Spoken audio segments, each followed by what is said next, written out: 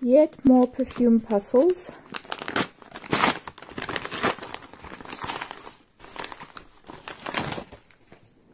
Haha, Miu Miu. Ooh, there's a sample. Alive. What's this one? Oh, this is from Boss. Alive. Okay, nice. Got a sample. So this is Miu Miu, and this is supposed to be an iris perfume. And apparently every woman should have iris in her perfume wardrobe, so I bought Miu Miu. I'll be perfectly honest and say that I forgot that I had bought this. This was kind of like a impulse purchase. I think I was watching Jeremy Fragrance and he was talking about long-lasting perfumes, and this he mentioned is a long-lasting perfume. And so far, 4 out of the 5 perfumes that I have bought based on Jeremy Fragrance recommendations have been good, so I thought, why not? Let me try it. The bottle also looks really cute. But there we go. How adorable is that? So adorable. Okay, let's try it out, shall we? I think that this is possibly the cutest little bottle I've come across. Very different and very unique. Almost like a piece of modern art. I like it. This almost looks like a lollipop. Like I could lick a lollipop. But yeah, so this was considered a white floral. And that's why I bought it, because it's supposed to be a white floral. And it's called Lily of the Valley. So I have a garden and I love gardening and I love flowers. So a lot of what attracts me when I read the notes has to do with some of the flowers that I have in my garden. I do have, I have some lilies, some Lily of the Valleys in my garden as well. They're so adorable. They don't smell particularly nice because they just have these big chunky leaves, and so they're great in terms of adding greenery to the garden. But the flowers are like really tiny, and I've never really stopped to smell the actual teeny tiny little flowers of Lily of the Valley. You get the big gigantic lilies that throw out their scent, and it's like a really very punchy, fragrant, aromatic, musky smell. But yeah, so I'm curious to see what this is going to smell like. So the top notes is supposed to be Lily of the Valley, bergamot and lemon. So expecting something citrusy there. And then the middle notes are rose, jasmine, and black currant. I have some black currants, I have some roses, I have some jasmine. So it'll be interesting to see how those match up. And there's supposed to be peach as well. Although whenever I've tried anything that has peach, I've never found anything that actually smells like peaches. So I grew up around peach trees.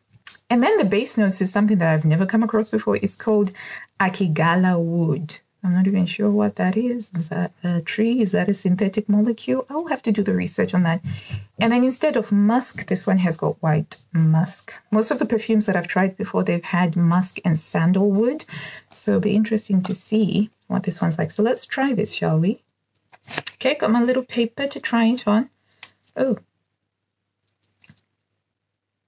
That's the problem with fancy bottles, isn't it? Because you never know. Oh, there we go. That's how the cap comes off. Okay. I'm not getting anything off the bottle, so we're going to have to spray it. Oh, good control on the atomizer. I could easily control how much to come out and how fast. Ooh-wee! Oh, talk about flower bomb. This, it's like an immediate whew. It's a very strong floral. The musk is quite sweet. This sort of, it's a little bit, I don't want to say old-fashioned. I'm immediately being transported back to being very young and being around, there's these women who had something that's like a women's institute. So being around elderly women, this is what this is reminding me of. But it's, that's the memory that I have of it. It's quite, it's clean. It's a clean fragrance. I'm not getting too much I don't know if this is how Lily of the Valley is supposed to smell. I'm finding it very hard to pick out specific notes from this. All I'm getting is this overall lovely floraliness, but not a sharp floraliness that I get from, say, something like your Britney Spears private show. It's not sweet. I wouldn't call this sweet. It doesn't smell very sweet to me. But it's a very interesting one.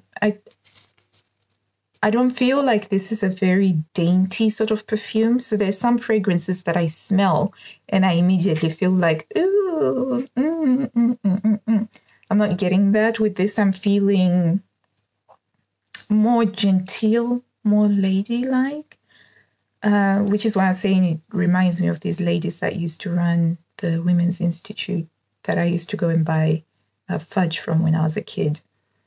So I guess it's a classic fragrance. I don't know, but I still love the bottle. I will still keep it just for the bottle. And I am looking forward to trying this in spring and summer. So that's Miu Miu by the House of Miu Miu. I gathered that this was their first perfume, but at least I now have a white floral that I can play around with and try. And now when I'm testing white florals, I'll be testing them against this one. So that's Miu Miu. Thank you so much for watching. Please subscribe and like the video and follow along with my perfume madness.